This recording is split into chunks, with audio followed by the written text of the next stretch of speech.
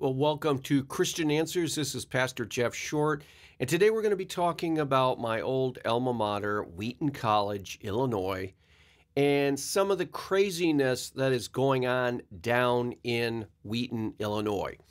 Now, I haven't been on campus for probably at least a couple decades, but as to what I'm hearing and the reports that are coming out of Wheaton College, this college has gone social justice warrior woke to the max. They have taken over the campus, and you have people running around looking for microaggressions, looking for anything that they can cry wolf over, and they have found something on campus, and it has prompted an investigation, and there has been a committee informed, and the president has sent a letter out to everyone, the alumni and the Wheaton community, and there's a crisis brewing at Wheaton College over this issue. And what is the issue that the crisis is brewing over? It is none other than a plaque that is hanging in Edmund's Chapel, which is the big chapel, Edmund Chapel. Everyone goes to chapel, and when I was back in my day, we had to go, I believe it was 4 times a week. I'm not even sure if the students have to go to chapel anymore there, but they do usually have to go at least once or twice, at least last I've heard.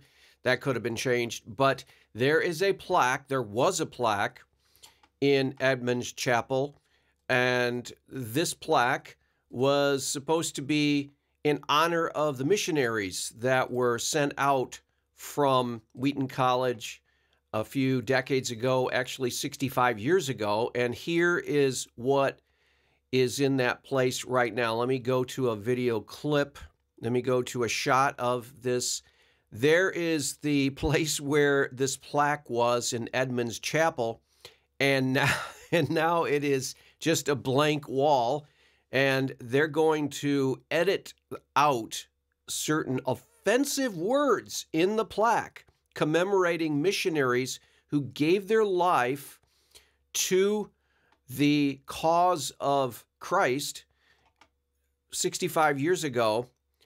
And they're going to now, that plaque is going to be taken down, as you see here, and it's going to be edited to remove offensive language in the plaque. And I'm going to look at some of that offensive language here in just a second.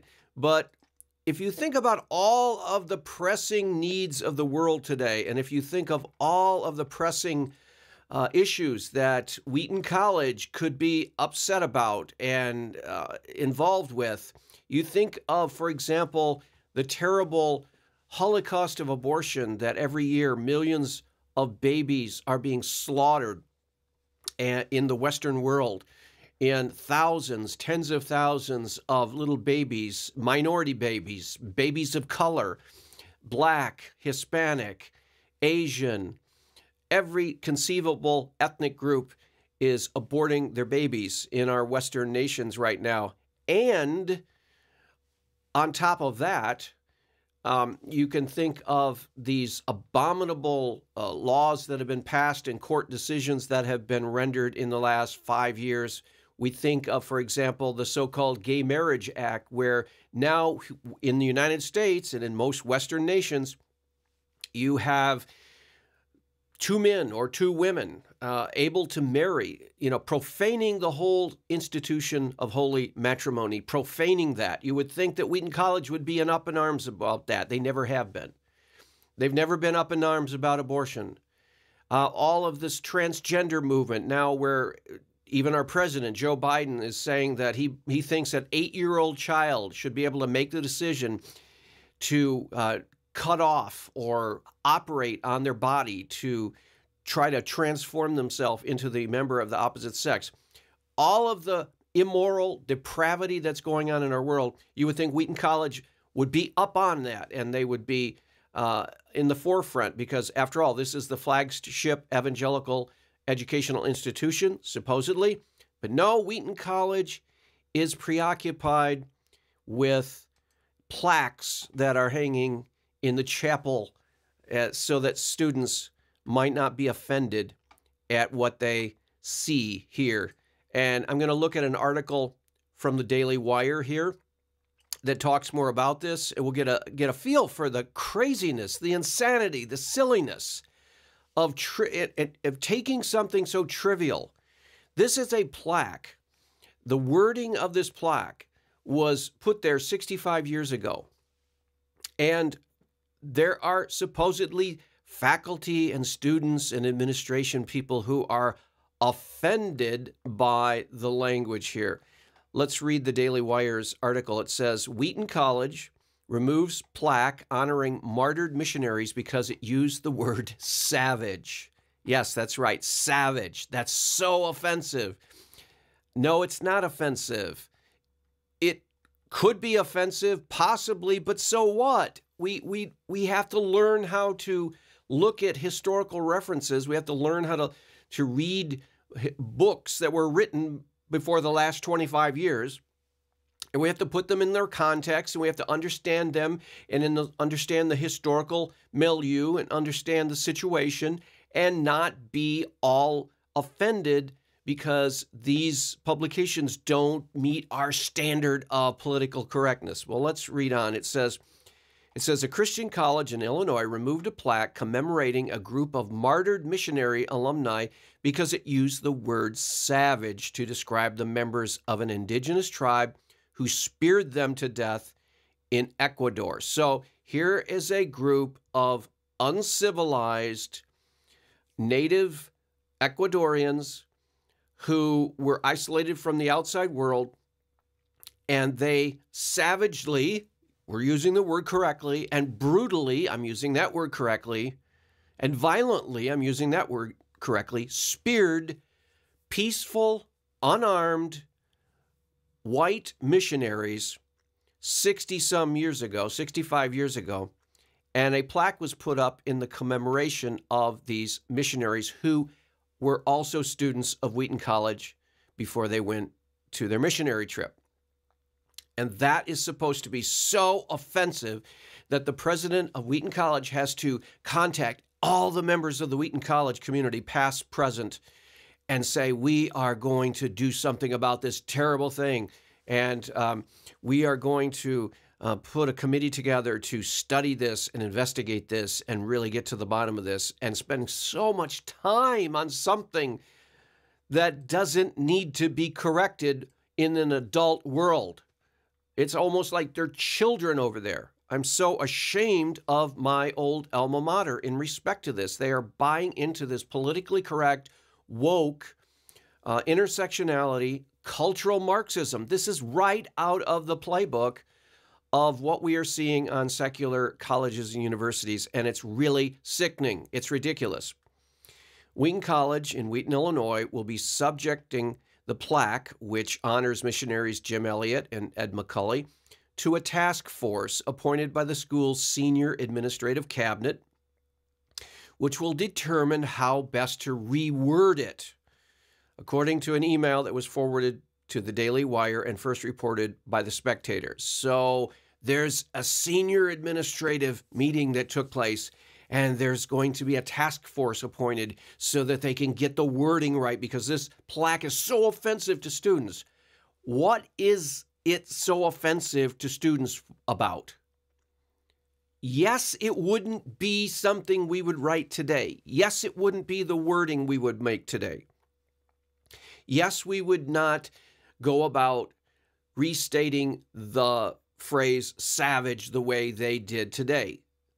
But does that mean you have to then go back and try to rewrite things, to try to edit out things that someone, someplace, at some point said they didn't care for, or they claimed that was offensive?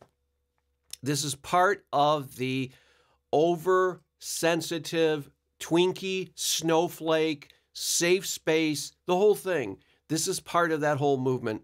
And now Wheaton College is bowing to the pressure of this social justice warrior, intersectionality, critical race theory, all of this is all wrapped up together, and Wheaton College is now right in the middle of it. So disappointing.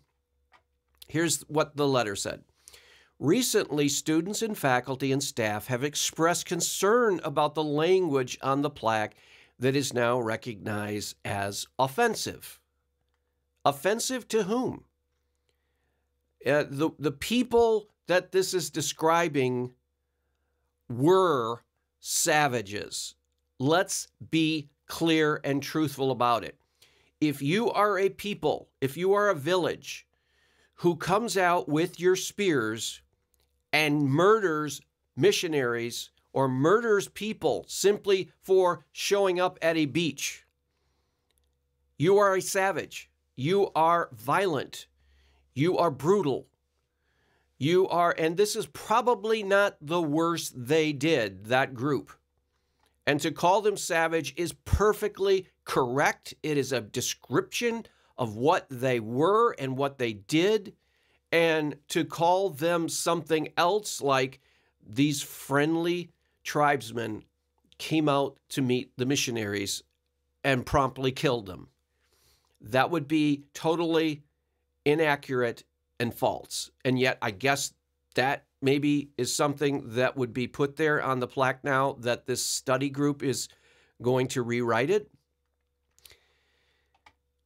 Specifically, the word savage is regarded as pejorative and has been used historically to dehumanize and mistreat indigenous peoples around the world. Well, it wasn't being used.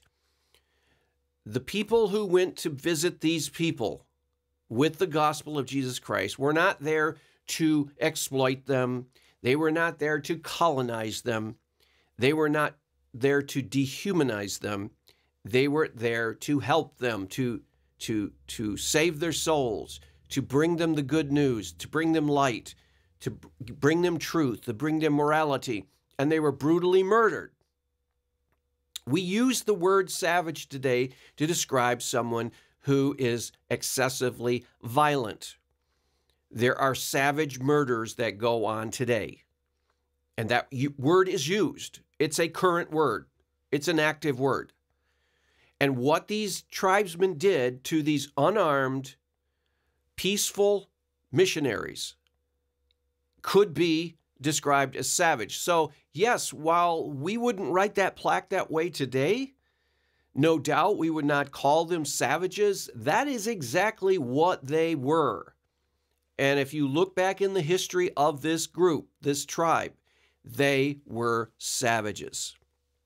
And there's even books being written or have been written by the title something like The Savage, My Kinsman, The Savage, My Brother, because to show that even though people who are violent and brutal and bloodthirsty, even though that's what they were, they can be transformed by the power of God through the power of the gospel. And so, yes, I don't find that this is an inaccurate description. For generations, all Christians were killed by these savages, savage Indians. Okay, here's what the plaque says. For generations, all strangers were killed by these savage Indians. So what that plaque said was that any visitor to this tribe was killed. For generations, all strangers, all foreigners, all outsiders. Talk about xenophobia. This is a tribe that had xenophobia. For generations, all strangers were killed by these savage Indians. It's a descriptor. It's an adjective. Savage Indians, violent Indians, you could say, brutal Indians, murderous Indians, uncivilized Indians, because that is exactly what they were. After many days of patient preparation and devout prayer, the missionaries made the first friendly contact known to history with the Aucas. That is what the tribe was named at the time. The class of 1949 gifted the plaque to the school in 1957 to commemorate the slain classmates who were killed in 1956. So this was a plaque commemorating and honoring their own classmates. This class of college students, their own classmates went over there and were brutally, savagely, yes, killed by these uncivilized natives during their attempt to bring the gospel to the violent Huarani or Auca Indians. That's the new name of the tribe. In the rainforest of Ecuador, Eliot and Macaulay, along with fellow missionary Nate Saint, Pete Fleming, and Roger Yodorian, initially made friendly contact with the tribe and exchanged gifts for several months. So they were working with the people. They were working with the individuals in this tribe, this violent tribe. They wanted to bring the gospel to them. And they were making progress, seemingly. On January 8th, 1956, however, a group of Auca warriors fell upon them, spearing them to death and throwing their bodies in the river. So they not only killed them in a savage, brutal, bloodthirsty way, spearing them to death, but then they threw their bodies in the river, didn't even give them a burial. So yes, the moniker savage is appropriate. I don't see what the problem is. Several years later, both Jim Elliot's wife, Elizabeth, and Nate Saint's sister, Rachel, traveled to Ecuador to live with and minister to the Aucas who had killed their loved ones. It's quite a story. And when you get the historical perspective of what actually took place, the violent murder of these missionaries, and then the redemption that came later from members of their family to reach the tribe, many in the tribe ended up converting to Christianity, including the warriors who had murdered the missionaries, and the tribe ceased being bloodthirsty. Okay, so they were savage, they were bloodthirsty, they were murderous, they were violent. That describes savagery. It is not a slur on these people. Jim Elliot's daughter, Valerie, and the Elizabeth Elliot Foundation responded to the plaque's removal in a statement to the Daily Wire. While we are saddened that the plaque honoring the martyrdom of Jim Elliot, Ed McCully, Nate Saint, Roger Yodirian, and Pete Fleming has been removed from the Edmund Chapel at Wheaton College, we pray that the attention that this action is generating will bring renewed interest in the amazing work of God that was done in and through their sacrifice. To God be the glory. So it doesn't say that the daughter of Jim Elliot, Valerie, and the Elizabeth Elliot Foundation, it doesn't say that they like this idea. It doesn't say that they approve of this or they think this is a hearty endorsement on their part. No, it sort of, I get the feel that Elizabeth Elliot's daughter, Valerie, I get the feeling she's not real happy about this. And she's saying, well, okay, we're sad that they took down the plaque, but maybe something good will come of this and more attention to the actual events of history. Here is one of the missionaries shown with one of the Auca Indians, who that person might have actually murdered this man in a later event. The full text of the President Reichen's letter reads, and then it goes on and talks about, it says, I write regarding the plaque hanging in the lobby of Edmund Chapel that honors Jim Elliot and Ed McCully, along with Nate Saint, Roger Yodirian, and Pete Fleming, who were slain in 1956. In a heartfelt act of remembrance, Wheaton College, class of 49, gave the plaque to the college in 1957.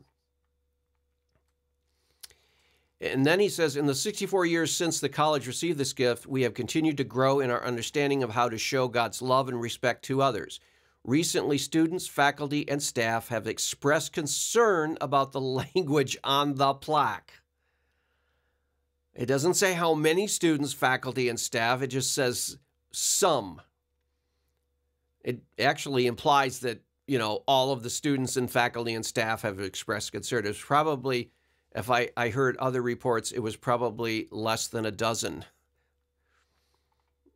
Specifically, okay, and the language on the plaque that is now recognized as offensive. So, again, offensive language. The offensive language police are out. Specifically, the word, this is the same group that is going back and saying we can't let our children read Little House on the Prairie because it calls Indians savages. Or we can't let them read Huckleberry Finn because it uses terminology we wouldn't today. We can't let our children read Dr. Seuss books because a few of those books have phrases in them that we wouldn't say today or whatever. It's the same mentality. Specifically, the word savage is regarded as pejorative and has been used historically to dehumanize and mistreat indigenous peoples around the world. Yes, it has, but in this case, it's actually a pretty good word to describe the Indians at that time. That's why that the missionaries were going there to try to save this primitive, indigenous, native people because they needed saving, not just spiritually, but actually morally.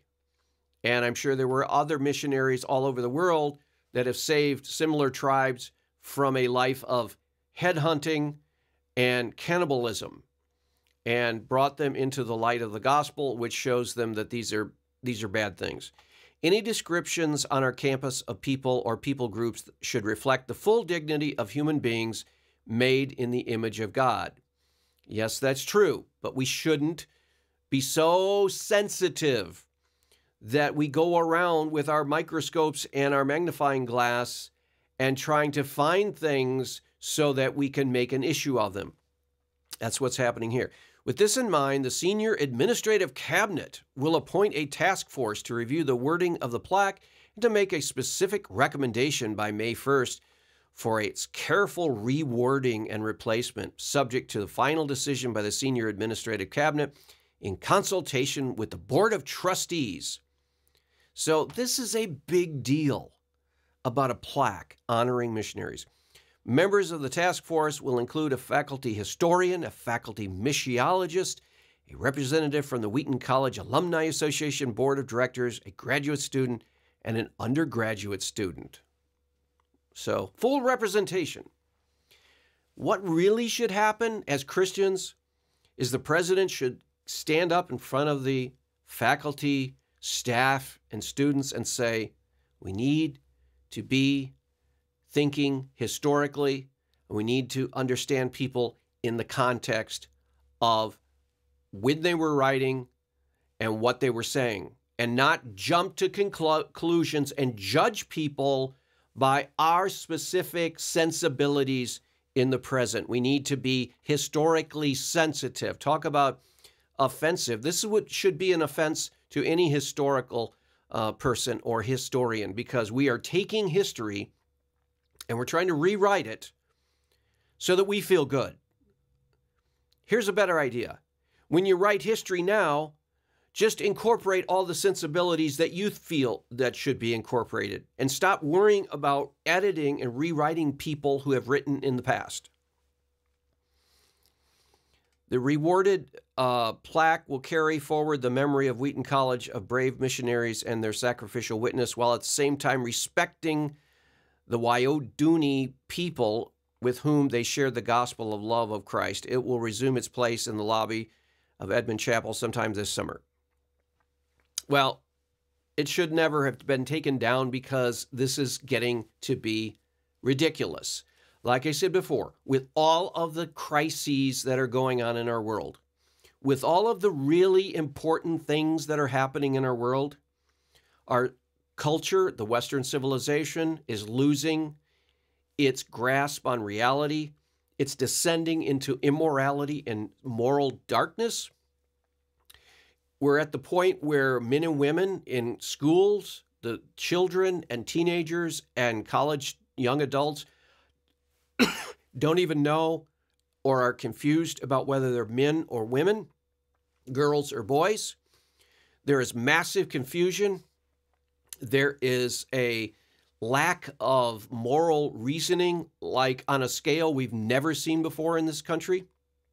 There is a lack of faith in God and a loss of devotion to the Bible and prayer and lack of church.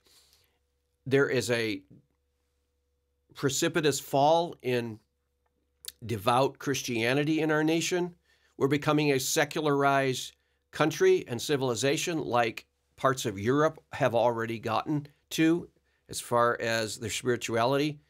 And we have so many problems: the breakup of the family, the divorcing of men and women. Half of all of the divorces end in failure and divorce. Over half of the children in this country are being raised by just one of their original parents. There are households of adults who are now living in these unofficial marriage configurations: 2 men, 1 woman, 1 woman, 5 men, 5 men, 3 women. Polyamory is now becoming more prevalent in our society. We already have had certain cities and towns in Massachusetts that have allowed for polyamorous marriages and unions. We have the transgender movement rising, where you actually have children who are mutilating their body to try to take on the characteristics of the opposite sex. We have so much mass confusion and outright lies and propaganda in our media and social media and mainstream media.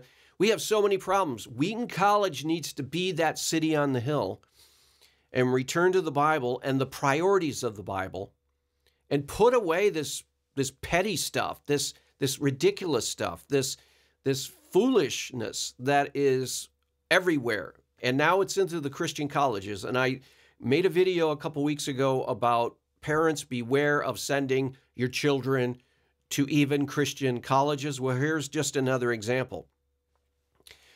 The priorities here, the misprioritization, I should say, is really the striking thing. When you have the president, the senior administrative cabinet, top officials, the board of trustees, and all of these high up official, administrative, and faculty and student positions, and they're spending their time talking about the wording on a plaque that's 65 years old that's sitting harmlessly in the chapel as a historical monument to the students that died in an effort to reach an unreached people. And you're spending all this time about the wording on that plaque when there are so many other more important things to do. What this shows is a massive misprioritization of time, energy, and resources at Wheaton College. And we need to pray, people. We need to pray that Wheaton and other Christian colleges and seminaries do not waste your time and your money and your resources on this garbage. This has nothing to do with Christianity. This has everything to do with the political correctness, the leftist, socialist movement in our country. And we need to pray that Wheaton College is able to correct itself, because if it keeps going down this path, there's not going to be a good end to this thing. Well, I hope that's been a helpful commentary. We'll see you back next week on another edition of Christian Answers. God bless.